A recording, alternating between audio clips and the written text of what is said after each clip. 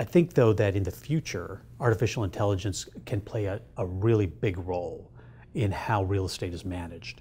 A lot of the analog aspect of building operations could be digitized and managed by an artificial intelligence or a model that could create certain types of optimum situations, depending on the types of environment you're trying to create. Our buildings will only get smarter. They'll only have more data.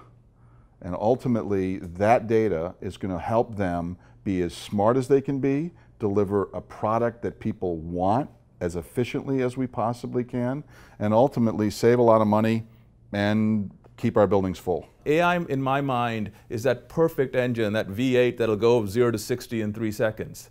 But without gas, that engine is useless, and the gas is the data. I think the future application of artificial intelligence in real estate is going to be really, really important, because it gives us the opportunity to automate a bunch of different functions that have been very difficult to automate in the past, and will allow us to potentially overcome the coming talent crunch in the technical fields of building operations. We're going to shift the way that our workforce is going to work, and from there we're going to shift how much space we need to occupy as a company, the type of talent we're going to be hiring, and the whole body of work is going to change.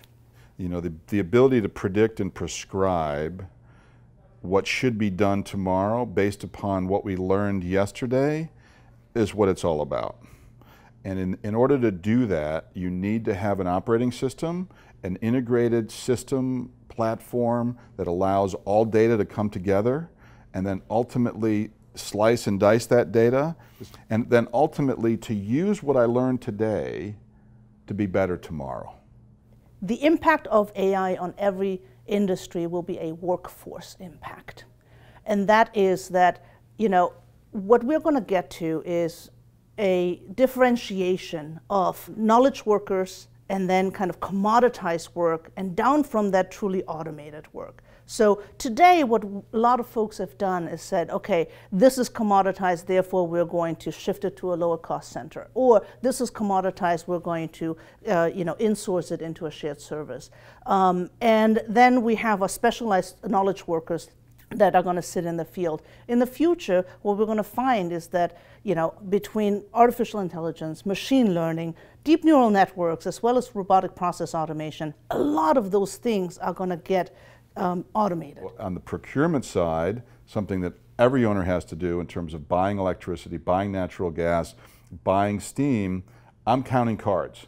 I know when those jacks and aces are coming up, so that ultimately I really can zero in on what my loads are and perfect hedges that will protect me from any type of volatility in the electricity market. So I suppose for us, as a landlord and an institutional investor, it's ultimately about making better investment decisions and better asset management decisions. So any insights that help us to improve in either of those areas are going to be the key focus for us in the next few years. The first time you go to pull three people together and you know, whatever system you're using says, great, I've picked the room for you, right? Or that experience or that interaction is going to be best supported by this space, right? It's going to be far different than, you know, just going to the 8-person conference room that we might have otherwise put ourselves in. You know, what we see happening is a lot of these services will be free and they'll be paid for out of the savings that you'll have on procurement.